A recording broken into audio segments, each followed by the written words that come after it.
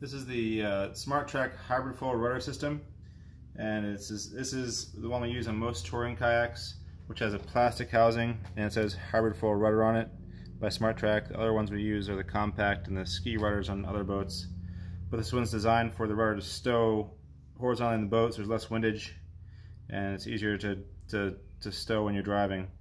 But this has a blind fitting called a bayonet pin style, so it has a little 2-inch long post with a flat face and a little channel key. So this fits into the corresponding tube in the stern of the boat.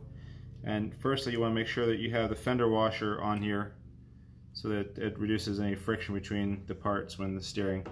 So you rotate from the stern clockwise about 110 degrees to the bow, and you'll feel it kind of drop into place, and it should be now almost touching the top of the tube, and you rotate it back, and that is now keyed and it can't come out of the boat.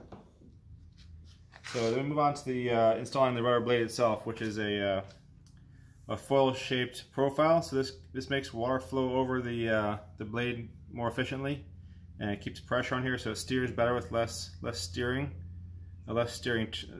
This movement, you get more pressure with steering, so it's more efficient than water. As you notice, the Smart Track rudders use springs to help either deploy or retract the rudder. The hybrid foil is used to retract the rudder, but you gotta make sure that you install it correctly, or you're gonna unwind the spring and they won't fit in. So what I do is first you need to make sure that you install the deployment line into the rudder. So there's a little notch here with a hole. So you want to run a line through the notch, then you pull the knot into the hole, and that will then keep the line in place. Takes a little fidgeting to get in there sometimes.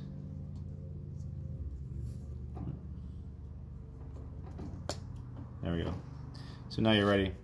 So what I do is I make sure that the rudder is kind of set up in the direction that you need it in, and then you will rotate it back up onto the deck, and you got to make sure that the line is around the right way around this little wheel here, because this helps deploy it.